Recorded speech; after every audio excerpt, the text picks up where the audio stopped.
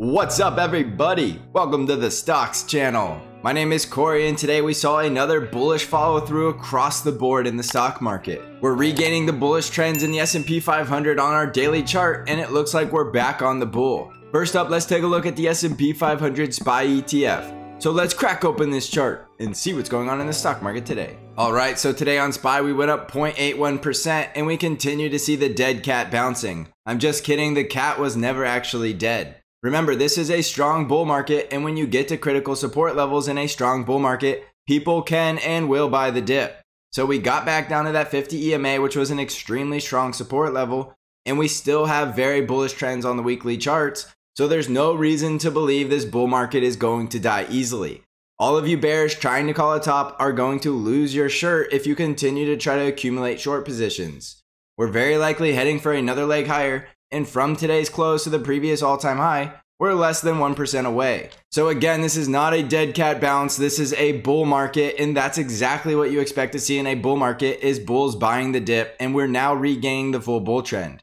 So right now, if we start to see selling, you need to look for support right off of this 20 simple moving average, which is now at 431. 431 will be your critical support, and you still have support at 430 and 428. So you have three strong support levels to pay attention to, and if we start breaking below any of those levels, you could start getting more defensive. Remember that anytime you bounce off the 50 EMA, you really don't want to revisit that level in the very near future. So if we break below the 20 simple moving average and start closing below 428, it's not very likely the 50 EMA is going to hold up as support the second time around. So watch for that, because if we start breaking below these critical support levels I just gave you, it is still possible this is an ABC down and it could still lead to a stock market correction. It's looking a lot less likely because of how strong this bounce is, and we're starting to break out to very near all-time highs, which reduces the probability it could be a correction.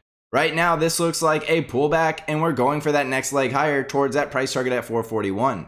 So look for a breakout of 436, because that will validate my price target at 441. And we do have the full bull trend, so there's no reason to believe we won't continue to climb higher from here. So watch those three critical support levels I just gave you, with the critical resistance at 436 and the price target at 441. Yes, we did go up on decreasing volume today, but again, you don't need volume to go higher. You just need no high volume selling, and it's called the stairs up and the elevator down. You can take the stairs up, and you're more than likely going to see the elevator down afterward. If we don't see huge volume buying, which I really don't expect to see because we are just going for another leg higher, don't get tricked by the volume. Low volume is just fine, and if you're trying to short the market just because there's low volume, you will be part of that short squeeze that will take us to all-time highs. So decide right now, do you want to be on the wrong side of the trade, or do you want to be on the right side of the trade? Next up is the NASDAQ 100 triple Qs, which we went up 0.77% today, and we saw the triple Qs having a very bullish day. Remember, the triple Qs never lost the bullish trend, and we never even came back down to the 50 EMA before we saw people buying the dip. So as you can tell from my upward trend line, the triple Qs broke back into the trend, which is a very bullish breakout. We're back over all the moving averages for the second day in a row, and we're starting to see the moving averages go back into that full bull trend mode, and they will start creating separation from here. So on the triple Qs, you only have a few resistance levels to pay attention to. 363, the previous all-time high at 365, and my price target at 367.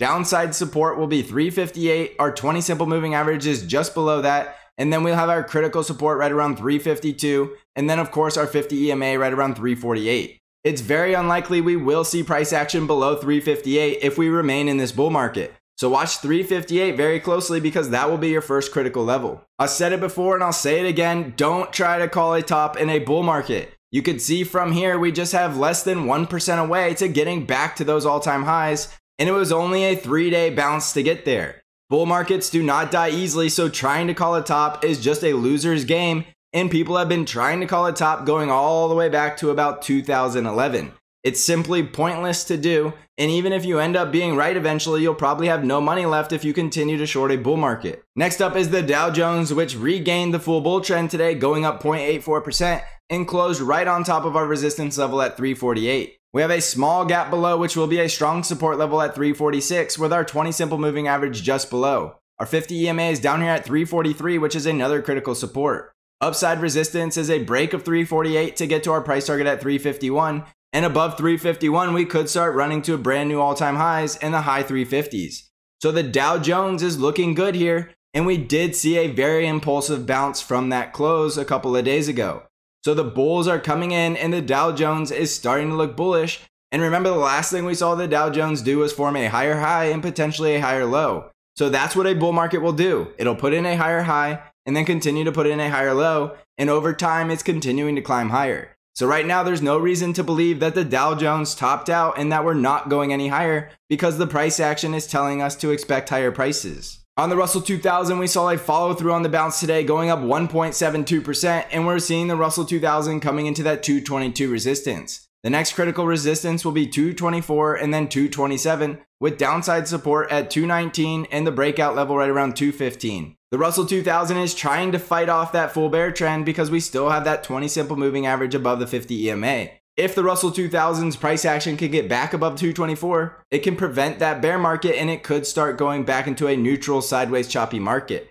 Remember, there's no trend for the bears or the bulls, even though the bears are starting to take over, so they will likely try to put a stand at 224 and drive the Russell 2000 lower. So look for a strong rejection at 224 if the Russell 2000 is going into a bear market. If we break above 224, things will be looking a lot better for the bulls. On the Arkk ETF, we went up 1.57% today, and again, we see Arkk closing above the 50 EMA for the second day in a row. Remember, the Arkk ETF already looks like it had this ABC correction, and it did look like it was leading the way with the correction, and now it's heading higher. Remember, low rates are very bullish for the growth sector and the tech sector, and we are potentially going to see another leg higher in Arkk. So look for Arkk to hold up above critical support at 120, and we need to get back above 124 to really get the show started. So look for resistance at 124, just below 128, and then 130. If we can get above 128, Arkk will regain the bullish trend and it will start running. Critical support will be 120, and a break below that means we're coming back down to about 116. On the VIX, we continue to see the VIX getting crushed, going down over 9%. And remember, the VIX never broke out of that resistance trend line. The VIX has been forming lower highs ever since the crash in March 2020. And these volatile pullbacks are completely normal and expected in all bull markets. Right now, the VIX does look like it could bounce off of this level. So if you see the VIX getting back over 20, that will tell us we are expecting another leg lower. But as long as the VIX is below 20 and continues to get crushed, expect to see all-time highs in the stock market breaking out and going back into that bull run. On the TNX, we did see a bounce today, and remember, the TNX closed two of those gaps below. We have another gap below that just opened today around 1.22, and remember that the low rates will be bullish for the stock market. We see a little bit of a parabolic sell-off, so it's no surprise to see this bounce. It's a question of whether or not it's sustainable. If we continue to see the rates heading lower, that will be bullish for the stock market, and we will expect to see the stock market continue to climb higher for another few weeks here. On TLT, we saw exactly what I expected with that parabolic move, is we're coming back down to fill that gap. We now have an island reversal where we gapped down and that gap never actually got filled, so that could be a trend reversal pattern, and we could see the bond market starting to cool off from here. However, it's still possible we come back up and fill that gap, so watch that gap just below 150. Right now, we still have a bull trend in TLT, and we do have an island reversal potentially forming, which could be a trend reversal from the bull trend, and we could see TLT coming back down. Remember that low rates are bullish for the stock market, and if we don't see the bond market getting out of control, we should continue to see a sustainable bull rally. On the US dollar, we cooled off today, but we're still above the 5 EMA and we still have the strong bull trend. Remember, this will put downward pressure on gold and silver, so you need to pay attention to the dollar. On gold, we continue to see a rejection off of that resistance level at 1829, and we're holding up above that support level at 1798. Below that, we have support at 1776 and 1761. If we can get a breakout back over the 50 EMA at 1814, look for a breakout of 1829 to send us to 1876. On silver, we continue to see selling, and we're back below that support level at 25.8, and we're coming back down the retest support at 25.1. If we break down below 25.1, we could be coming all the way back down to 23.5, so watch that level closely. Upside resistance will be 25.8, 26, and our 26.5 resistance level. On Bitcoin, we're starting to see a big bounce off of that $30,000 support level, even though we did close just below it. It's only a little over $200 below support, so it's really not that big of a deal, but we are starting to see a bounce off of that level. Remember, if we continue to break below 30K, we're coming back down to support at 27,000, and if we can break above 35,000, we could start seeing a bull market in Bitcoin yet again. Remember, on Bitcoin, it's very volatile, and I am a buyer at these levels for the long term. I'm not too concerned with the intraday volatility and getting whipsawed because in the longer term, I do think Bitcoin will go much higher from here. So you have to decide yourself at these levels, is it worth accumulating or are you going to sit it out? If you want to trade Bitcoin, you need to try to catch it off support and you need to sell it quickly because we do have a bear trend, so you don't want to hold for too long. In the long term, I think Bitcoin is building a strong support level around this range, and I do think it will see a very powerful bounce off these levels in the very near future. It's very likely in the month of July we're not going to see any monster moves in Bitcoin, but going into August and the rest of the year, we could regain that bullish trend. So watch these support levels at 30K and 27K and decide yourself if you want to accumulate down here for the longer hold. On Amazon stock, we were up 0.34% today and we closed back over the 20 simple moving average for the second day in a row. We do see Amazon starting to lose the bullish trend, but it's really not that bad because we just need price action getting just above 3,600 to regain the full bull trend. So look for strong support around 35.70 and 35.52 with our resistance levels at 36.55, 37.60, and 3800. Remember, I think Amazon is going to 3,800 and we're going into earnings season next week. So watch Amazon to potentially see a very impulsive rally coming up in the very near future. On Tesla stock, we were down 0.79% today and we see Tesla hanging below resistance at the 20 simple moving average at 665 and just above critical support at 650. Remember, if Tesla breaks critical support, it could be coming back down to 626 or 594. However, as long as Tesla is above about $650, we could see another bull run in Tesla on a break above about 665. So watch for that closely because Tesla has been consolidating for quite a while now. For over 1 month, we've seen Tesla going absolutely nowhere. So we have a full bull trend in the NASDAQ 100. So we could see the Tesla bulls stepping in the very near future. But do remember, we have earnings just around the corner, which is always going to be a coin flip. So understand earnings is just a few days away. So if you're trading Tesla, make sure you're going to be in it for the long haul if you hold through earnings. On Apple stock, we were down about 0.5% today and we closed right on top of the 5 EMA. We're just above support at 145 with our next price targets at 148, the breakout of the previous all-time high at 150, and our price target above at 156. Remember, Apple has a very strong bull trend and the price action is well above critical support, so there's no reason to believe that Apple topped out and it's not going higher. Look for Apple to potentially make a run up towards 156 going into earnings, and then maybe we could see a sell-off or some cooling down. The critical support levels on Apple will be 145, 143, and the 20 simple moving average at 141.5. On the financial sector, we saw a bullish day going up 1.72%, and we're back above all the moving averages, and we're starting to regain some bullish trending.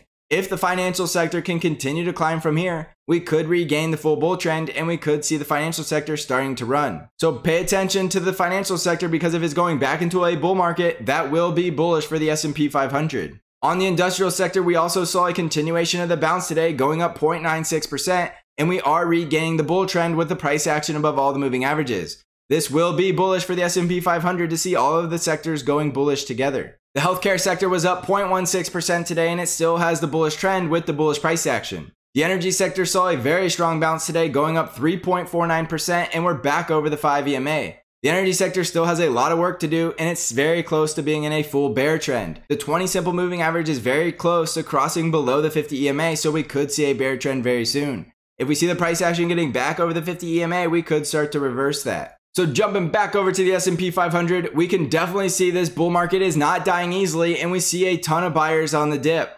We see this bounce is very meaningful and very impulsive, but there's always still the possibility we see more downside from here. So continue to watch that critical support level that I always give you and understand if we break below that, we could be seeing the market rolling over. But right now we're less than 1% away from all-time highs and this rally is looking impulsive, which is a bullish indication. Remember, I always say be a bull in a bull market and don't try to be a hero and call a top. Everybody trying to call a top in this market is continuing to call it wrong and they're losing a lot of money, and you want to block out all of that noise because as you realize by now, they're always going to be wrong. Eventually somebody will successfully call the top, but it's just a broken clock and eventually somebody has to be right. Don't be that guy trying to call a top because there's no point. Be objective and follow the price action and the trend. Also remember that I have my trade alert service called Bank Trade Alerts that only trades TQQQs. It's very simple to follow and all you need to do is execute the trades yourself. You will receive all of the buy and sell alerts via email and text message. I'm running a 50% off promo code for your first month, so now is the best time to try out Bank Trade Alerts. You can find out how to join by clicking on the links below. I also have the Stocks Channel Discord where I do intraday updates and analysis to help you navigate this volatile market and always stay on the right side of the trade. You can find out how to join the Stocks Channel Discord trading community by clicking on the link below. So thanks for watching, everybody. I hope you're crushing this market. And as always, I will see you in the next episode.